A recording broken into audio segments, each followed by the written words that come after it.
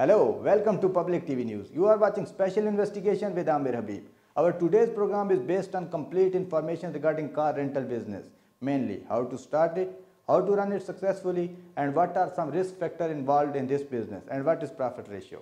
All such questions are going to be answered by our today's special guest, who is running car rental business since 6 years in UAE. The owner of Flying Star Rent a Car, Mr. Ali. Welcome to Public TV, Mr. Ali. It's a pleasure. Thank you for inviting me to Public TV. Ali, our first question is, there are many other business, but why you started only car rental business?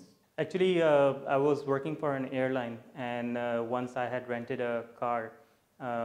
So then I had so many days off during my job, so I realized, why don't I start a business? And there was a lot of demand from the crew and pilots and all the aviation staff.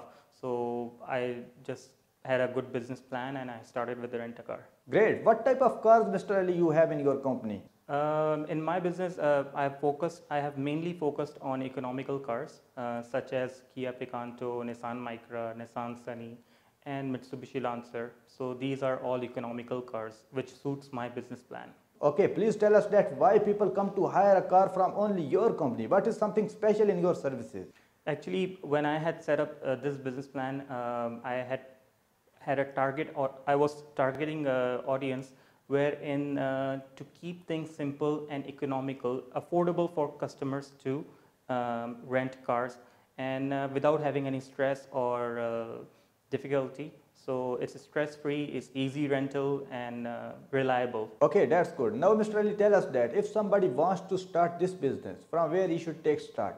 Once again, for starting a business, they should set up a business plan, follow the UAE rules and regulation, and they can. It's not that difficult to start this rent-a-car business in the UAE. Okay, I forgot, how much minimum investment required for this business for startup? Minimum of 50,000 dirham with the government fees. They can start this business. Can you please tell us that what can be the best business plan for car rental business? Best business plan, once again, is to try and see what kind of target audience you have.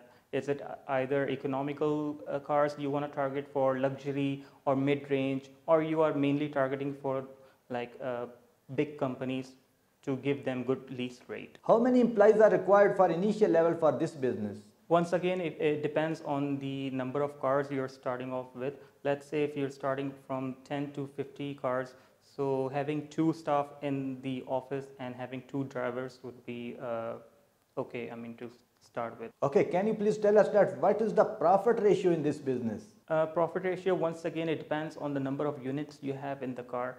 It depends on how many cash cars you have or how many banks cars you have. So let's say if you're going for the cash car, roughly on each car you can get up to 800 to 1,000 dirham per car you can get profit. On the other hand, if you're going for the bank cars wherein you're taking loan from the bank, I would say around initial basis, roughly around 400 to 500 dirhams per month on each car. And what is the best location for this business? The location that you should look for this business is you need to try and ensure that you are located on the main street or somewhere they can look at your shop or your advertisement, and plus you need to try and ensure that you are located near the businesses so you can target them for your rent-a-car. Okay, how you market your business? I mean to say, how you get your customers? Like, what is your marketing strategy? Okay, so for my targeted audience or for my business, when I had set up a business plan, I made sure that nowadays through social media, it's a good platform. Plus you can try and do Google AdWords, which are very much effective as well. And there are much other ways you can do SMS marketing or market through some different platforms on social media. There is too much competition in this industry. How to defeat competitors? Okay, once again, in this business, definitely there are a lot of competition, but you need to try and ensure you follow 2 main objectives, wherein you need to ensure that your prices are not too high. They should be in a low prices. On the other hand, your services should be really good, wherein you should always be available for your customers 24/7 and make sure the cars are very well maintained. If you follow these two steps, you can defeat any competitor. Okay, what is your future plan about this business? You will keep this business or you will start another business? No, definitely I would like to stay in this business, and I've been in this business for the last 3 years. I've seen a lot of growth. I started off with 2 cars. Now we have close to more than 100 cars. And what my plans are for the future is to try and get at least 400 to 500 cars in the coming year, inshallah. Okay, Mr. Ali, if somebody wants to become successful only in this industry, what he should do and what he should not do? In order for you to get success in this business, is you need to ensure you have a good business plan, you are focused, and you need to follow the laws, rules and regulations given by the RTA, and just stick to your rules, and yeah. And what should he not do? Things you should not do is there are some regulations which you need to follow. For example, when we are handing out the car to the customer, we try and ensure 100% that the documents which we are taking from the customers are valid. For example, driving license, their Emirates ID, their visas.